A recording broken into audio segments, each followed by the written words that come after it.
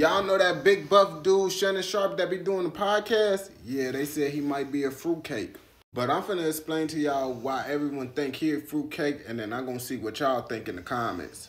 And it's all because of Hollywood. Well, I was confused at first. Hollywood is his zesty stylist, you feel me? And that's why everybody's saying he's zesty.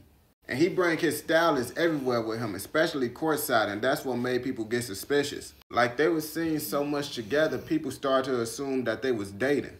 And I didn't know anything about this till this TikTok popping up with Shannon Sharpe explaining why he changed his stylist. Hollywood, he was gay. Okay, that's his life. That's not mine. Hollywood no longer styles me. Why? Because I'm loyal to Shelly.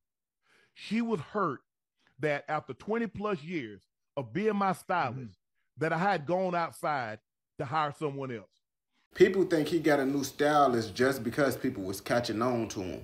Mike Epps even made a joke about him being zesty, and that was the final straw right there. That nigga Shannon Sharpe called me trying to do an interview. I said, no, Medea, I ain't doing no interview. So you can sit across from me and look at my balls. I'll sit down, nigga. The nigga shit is called Shay Shay. The nigga's telling you.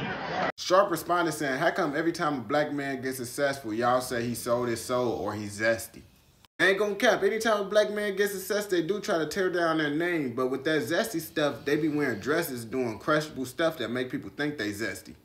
Do y'all think the Hall of Fame tight end Shannon Sharpe is zesty or they just lying on his name?